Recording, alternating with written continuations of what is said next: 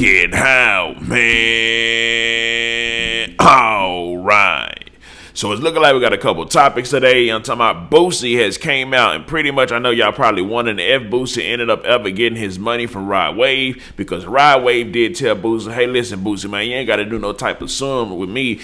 I'm just like, you tell me what the price is, I pull up on you and bring you that money. Just don't hit me with no super overboard price. You know? So Boosie gave an update on that. Did he get it? Did he not get it? You'll find out later. No, he didn't get it, but I'll explain and play the video. He said, but then also, y'all talking about, it looks like the officer that was actually arrested for the killing of George Floyd, you know, that started the whole We Can't Breathe, Derek Chauvin, he's actually been stabbed inside the jail. And when I say stabbed, they said he'd been stabbed so bad that they had to hurry up and rush him to save him so he can survive.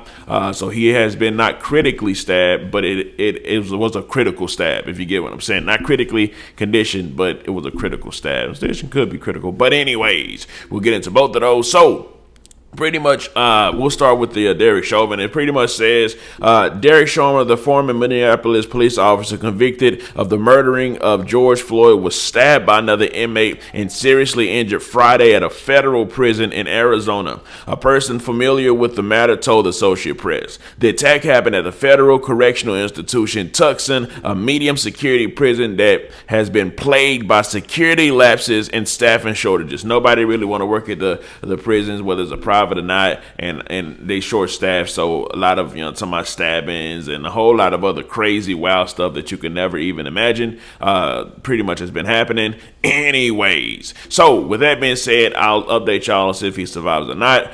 They did say that he's in like urgent care, so they're trying to like take a lot of good care of him. Anyway, so it looks like Boosie still ain't got his money from Rod Wave. He said, yeah, I talked to Rod Wave, but after I talked to Rod Wave, I told Rod Wave my number. Rod Wave ain't contacted me back yet. But also, there's still a chance that he could hit him back. Obviously, if he don't hit Boosie back, Boosie's going to go ahead and hit up the lawyer. Hey, listen, I got somebody else that needs to do something for me. Hit up the lawyer so he'll be able to get his money. Right now, as far as the Kodak Black goes, because he did say there was a few people that he was going to come after in order to get his content money. I'm talking about YG's one, Kodak Black is one, and of course Rod Wave is one. So he said he gave Rod Wave the number he wanted, but Rod Wave never hit him back, but he still may. We'll see. But Kodak Black, he said, hey, I don't talk to Kodak Black at all. Now y'all probably already know why he don't talk to Kodak Black, the issues that actually, I'm sure there's a video on it somewhere, but like I said, he ain't even thinking about, you know, asking Kodak Black to pull up like Rod Wave said he would do to get the money. So he's probably gonna be taking Kodak Black to court. But as far as Rod Wave, wait on that. And as far as YG, he ain't said nothing else about YG, so maybe they've already had some type of conversation. I'm sure we'll figure that out later. Anyways, here goes the video of Boosie. I mean, I don't talk to Kodak. I mean, I don't talk to Kodak, bro. I mean, we just gonna have to handle that, you know, handle that shit in court with Kodak. Rod Wave said he gonna pay you, don't sue him. I talked to Rod Wave this morning, bro.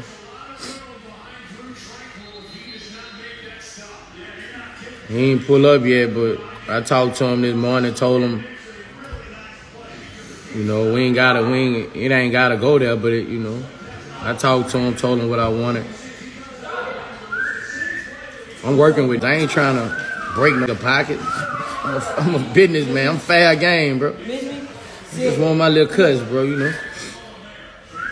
He said he was gonna get back at me. He ain't got back at me yet. I mean, that was earlier this morning, so hopefully he'll get at me tomorrow. I've been hitting him up tonight. Now, after that video, I'm sure y'all can see Boosie's doing what Boosie do. You know what I'm talking about? Boosie always about trying to get his paper, trying to get his money, and now he's finally taking actions into the courts, you know what I'm talking about, into like litigation type of stuff in order to get his money. Pretty much what Boosie's doing is not nothing that's abnormal that people do inside of the music industry. It's just the fact that most rappers don't actually do it for themselves because they have a whole label that's actually taking care of all that stuff from them. But Boosie's label, obviously, if he's even signed to a major. Who knows? It might be independent, all the stuff that he be doing and saying, and how, you know, he got his own independent movie company. He make movies, BoosieMovie.com. Always telling people to get that. That's another source of income for him. So like, what are you doing? He's just collecting those who have used any type of thing that you know, not his trademark, but like his copyright, pretty much copyright, and what he may popularize, and other people's, you know, making replicas of it. Now, there may be some type of litigation as far as if he copyrighted it or if he trademarked it or if he, I don't know, we'll try to figure that out. That's just a deeper section in the music, and we can get into that another day. But anyways, we'll just have to see how it all goes with Boosie, and also how it all goes with Derek Chauvin, if he'll survive, and if Boosie will get his money. Let me know something, dude. Hold on. Do y'all think Boosie's gonna get his money, or do y'all think Boosie might be wasting his time? Anyways, let me know something. Comment down below. Let me know what you think about this entire ordeal. I'm out.